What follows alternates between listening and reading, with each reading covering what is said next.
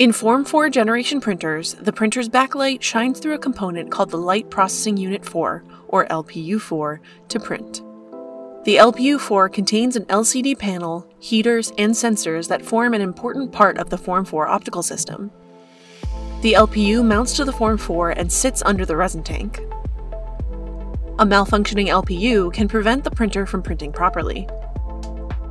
This video will guide you through the process of replacing the LPU4. To start, we will prepare the printer in a dust-free workspace for replacing the LPU. First, remove the build platform to avoid dripping resin onto the LPU. Remove the resin cartridge and close the vent cap to prevent resin from dripping from the bite valve into the printer. Unlatch the mixer and resin tank. Remove the resin tank and cover it with its lid. Clear a workspace around your printer. Open the printer cover and clean any resin pooled on and around the LPU with paper towels. Dampen the paper towels with isopropyl alcohol if necessary to remove the resin. Lastly, disconnect the power cable before continuing with maintenance. Do not perform maintenance on the printer while it is connected to power. Wait 5 minutes after disconnecting the printer from power before proceeding. Next up, removing the LPU. This step involves removing the LPU, which exposes the Form 4 optical system.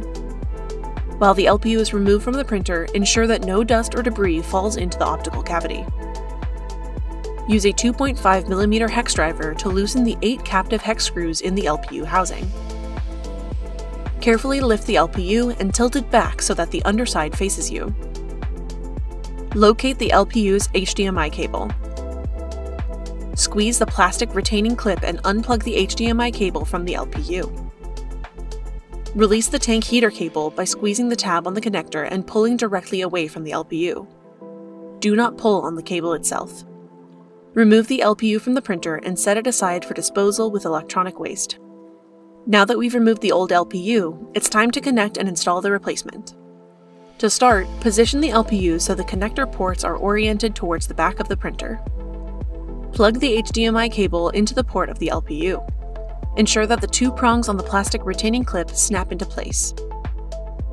Plug the tank heater cable into the connector on the LPU. The plastic tab should click into place to secure the cable. Place the LPU on the optical cavity and align the screw holes.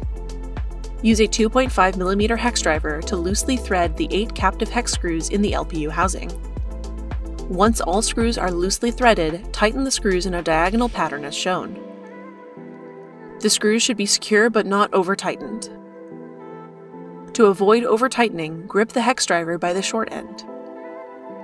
After installing the replacement LPU, power on the printer and perform final checks.